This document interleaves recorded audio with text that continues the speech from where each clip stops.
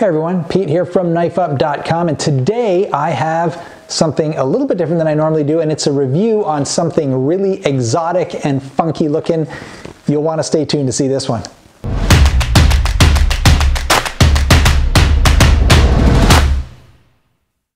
Alright guys, today what I have is a review on a really neat sword that just came to me from a company called Swords of Northshire. It's just kind of an unboxing. It's not a full review today, and I just want to kind of show you what's going on here.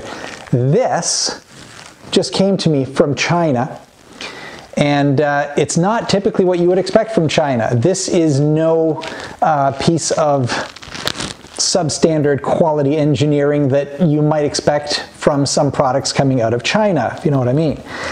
This is a sword that is manufactured under the name of Swords of Northshire, and they do have a name to uphold. They've got it. They're a brand, and they do have quality standards that have to be upheld. And so, where this came from doesn't really matter as far as I'm concerned. What I care about is the quality of the actual item.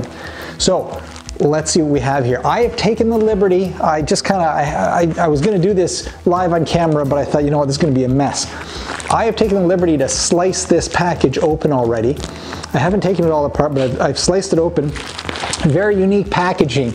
This is, it's just compressed styrofoam. It's not even that compressed, but it's styrofoam, and it's wrapped like crazy with packing tape, and it's just really efficient. You don't really need anything else. You're not paying for anything else. So just you know, this is a minimalist packaging, but extremely well protected. So I thought that was ingenious. It was kind of hard to get into. I started hacking into it with a knife and realizing, uh-oh, I don't want to wreck something inside. And I didn't. It was no big deal. But anyway, so let's see what we've got here.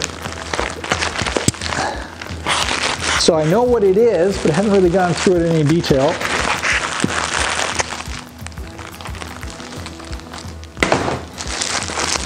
And so it's plastic covering a sword bag. So it's just this one. It's black, doesn't smell like much. Simple wrap. I'm probably not going to do much with this bag personally. It's a good overall protector, I guess, from the elements maybe. Okay. So when I ordered this had a lot of different options. If you go to Swords of Northshire and see what sorts of options you have, you're going to spend, oh, you could spend hours, you could spend a few minutes depending on how well versed you are in options for various swords or katanas. And it took me probably 45 minutes to choose all the details because they were so overwhelming, which is kind of a good thing. So this is it's a katana. It's let's see, what did I order? I ordered, I believe it was a 28-inch long blade and an 11-inch handle. So like I said, I'm not going to get into details of a performance review of this today. That'll happen later, but I just want to kind of give you an overall view of this. Attached to the handle, I'll take that off in a second, but just so you can see right there, that's not even in focus, is it? It's focusing on me. Okay, well anyway, there are little wooden dowels. They're called makugi, and what they are is they're actually pegs that go through the handle from one side to the other. I'm pinching right now one of them that's installed, and the point is to hold the blade to the handle. Right, so they give you some extras here, which is good. I hope I never need them. Not sure why I would want them necessarily, or hope to not have to use them, but they're there, right? All right, so one of the other things that came in the package in this little tube is a little rolled up piece of paper, which it was hard to get out actually at first, and I wasn't sure what it was, but I discovered upon opening it's a certificate. A lot of swords do come with such things. Most of them come in envelopes, And so this was kind of neat. It just shows just some information to like the date that it was made and the length and that sort of thing, and the steel that it's made from. Just kind of helps you keep your collection in order. I don't have a big collection, so I don't have a lot of things to keep in order. But anyway, it's kind of a neat thing. It makes it look kind of old. It's kind of parchmenty. So it's kind of cool. So what I'm going to do next right here is to just take it to the next step and just take it out of the saya, which is the sheath itself, the scabbard. So I have not done this yet. So here we go. See how hard it is. Well, that wasn't too bad. That's good. Comes off nicely. And let's see what's going on inside. Okay, so just put that down. Okay, so the blade itself is covered with a very oily piece of plastic, so I'll just take that off. Gently put that down. And so my first impression here is that it looks very nice, for one thing, and it feels very balanced. It's not front heavy, doesn't feel a little bit awkward if I had to, you know, fight with it if I was a samurai. It feels like it should feel as far as I'm concerned. I haven't touched every wonderful katana ever made, so I can't do a really, really accurate comparison as to how it feels, but it does, overall it does feel very nice. And so what I'm going to do, guys, at this point, instead of talking to you, standing here and holding this and talking about it in a threatening kind of manner, I'm going to just turn the camera off, and we're going to reposition so that we can see some of the details up close, and I'll talk about some of the options and the details that we have here. By the way, the handle itself is covered with plastic at this point, shrink wrapped, which is great for protection, but I'll take that off before we do the detailed review. What I'm going to do is later on I'll do a cutting test and a little bit more of a performance test. I probably won't go crazy and destroy the blade like some reviewers do. I kind of like this. This is very nice. This is gonna add to my very small collection. I've got a much bigger collection of knives and you know, pocket knives, EDCs, hunting knives, that sort of thing. But I don't have a huge collection of swords, so I want to keep this one nice because it's kind of cool, and I don't want to hack the tar out of it. So I will. I'll go through a bunch of the details on the items that I ordered as options, which are very extensive. So it's kind of a really cool feature of ordering this from Swords of Northshire. You can I just thought I would order it and there's, you know, A, B, C, or D. Not at all. There's literally hundreds, probably thousands of combinations you can choose on this sword. It's a fun process, and it took me some time and I enjoyed it. So anyway, just before we go into the details, the close-up detail review, what I would like to do is just thank Bryce at Swords of Northshire for giving me this sword to do this test. Full disclosure, I did not pay for this. In this particular case, I was kind of expecting to do that, and or at least a portion of it, but he was kind enough to give it to me. That doesn't mean that I'm going to be a wuss and say, oh, this is the best thing on earth, I just love this, you got to order. I kind of do an honest review, and we'll see how the performance review works out, and we'll see what it can cut, how it can cut, how sharp it is out of the from the factory, and that sort of thing. So I will be honest. So anyway, that's kind of my my first impression at this. Oh yes, sorry, didn't tell you. The price on this. And when you go to Swords of Northshire, you don't necessarily see a price right away, although you can, depending on where you go on their site. But one of the things I found out is that depending on factors such as the steel composition itself, as well as how it's made, is it folded, for example, you know, and then of course the composition of the steel and the different options that you choose, the price can vary hugely. Like this particular sword, it can look, a katana like this can look identical one to another, and one can be just over $100, like 130-ish, to over $1,000. So I believe that this one with the 1095 carbon steel is on the lower end of that price range, but that's still a decent chunk of money. It's not a piece of junk, that's for sure, I can tell. And so I appreciate Swords of Northshire and you know, you're helping me make this video. So anyways, let's see what else it's got. All right guys, so here is the katana. Just have it on the floor here in my little office studio.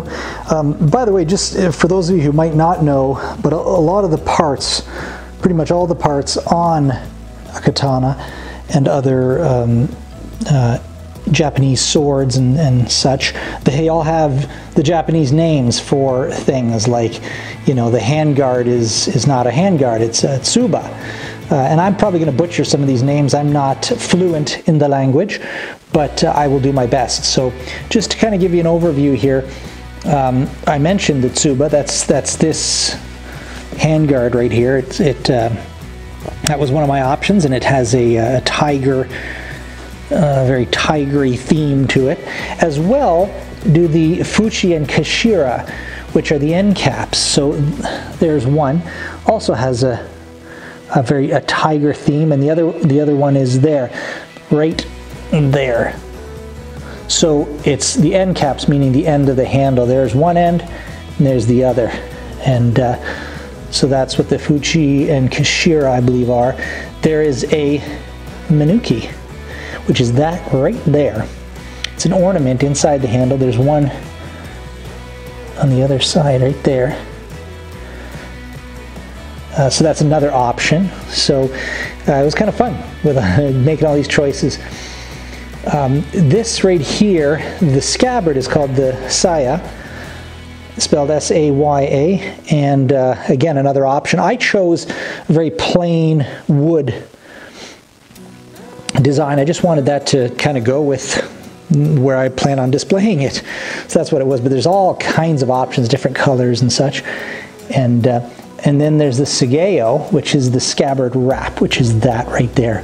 And as you can see, I did a real color coordination. Totally not necessary to do that, but it just was something that I wanted. The Ito, or the Ito, is the handle wrap right there. So it's this material right here. It's woven pretty tightly. I can't move it at all. Oh, hardly. There, you can actually see it. You can't really see it, can you? Well, maybe a little bit. It's very, very tight, and that's, you know, done on purpose, as it should be. And of course, that matches that wrap, the Sageo. The bohai, this is kind of a gruesome thing. Right here, it's the groove on the blade, and that's another option. You can choose the length of it and the style of it, and another word for bohai, ready for it? It's a blood groove. And it literally is. You know, in the brutal days of the use of these swords and other swords, it was very functional. And it actually did allow blood to drain more efficiently from the body. I know it's gruesome, but it's just a fact of history, and so that's kind of why we even mention it today. I didn't mention these little dowels down here. I mentioned them earlier in the video. They're sitting here because they are the extra mikugi that were included in the package. And what they are, they're actually bamboo. It's kind of important that they are. They're not good if it's hardwood or softwood. And they are right here. See, there's the end of one, and there's another one. And if they come out, that's a really bad thing, because that means your blade is not attached to your handle very well. So it's nice to have extras just in case. That's kind of an important feature right there. The other thing is something called the hamon, and it's this design. You can see right here along the blade. See that irregular shape there, design that looks like somebody sharpened it. And that's a result of sharpening, and I think that's kind of the idea. It goes right down the length of the blade. It's the same on both sides. You can make those different designs in part of your options when you order the sword. So again, just another fun option to continue. You can make that an event. That was an event in our family when we ordered the options for this katana. You can also order, they'll ask you for the color of the under wrap here. So I chose black there to contrast with the lighter color on the outside. And then another option, one of your last options, I guess, is the hibaki and the seppa. The hibaki is actually this thing. You can see it right here, this circular sort of oval thing. And it actually looks kind of like an oval washer, but you can't tell the hole in it is the blade, so that's covered up, so it just looks like a piece of oval metal. And then the seppa is the collar, this piece right here. So, and that's next to the first thing I started out with, which is the tsuba, which is the handguard. So those are some of the options you'll be asked, in addition to all kinds of other ones I didn't even mention here, like, do you want any extra engraving? I chose not to have any engraving in the on the length of the blade, but you could. And then there are all kinds of options too with different the holders for this, like display stands, and other engraving and other options on the saya. So the options go on and on. I was almost overwhelmed, but it was kind of a good thing overall, and it was a fun experience for the whole family. All right, guys, so that's just my quick little intro video unboxing and just showing you some of the options and details on the katana. I would love to have some of your feedback, because I know that there are people watching, you right there, who know more about swords than I do. I know a little bit about knives, and I know a lot about outdoors in general. That's kind of what Knife Up is all about. But there are some of you that are just specifically into swords, katanas, you know, from different long weapons from around the world. I would love to have your feedback. Tell me, like, is a katana, is it a good, so I mean, I know it's a good sword, but compared to something like a broadsword, or a scimitar or something like that, like, I don't even know all the names and all the terminology, and some of you do. Like, some of you watching this are YouTubers yourself who do reviews on swords. I know, because I've seen you. So any of your feedback is valuable to me. I would like to know advantages and disadvantages. I mean, I can do a Google search, but I'd like to know what you guys think. Advantages, disadvantages to a katana compared to other swords of that general style at that general time frame around the world. I'm especially interested in European weapons compared to those of the Far East, and their advantages and their disadvantages. Obviously, a broadsword is something you can, you know, swing and smash with, and I do know that a katana is effective principally because of its ability to cut rather than hack or hit. And that's kind of one of the keys to using it properly, and we'll get into that in my performance review, but I would love to know your thoughts. Is it a good sword? Is it a bad sword? Compared to what? Compared to Middle Eastern weapons? Compared to European weapons? Give me your thoughts. And if you found any value in a video like this, entertainment or information-wise, don't forget, subscribe. Love to see your comments, and love to make sure that you do not miss any more of the videos that we've got coming out on a weekly-ish basis. All right, thanks for watching, and I hope to see you soon. Take care, guys.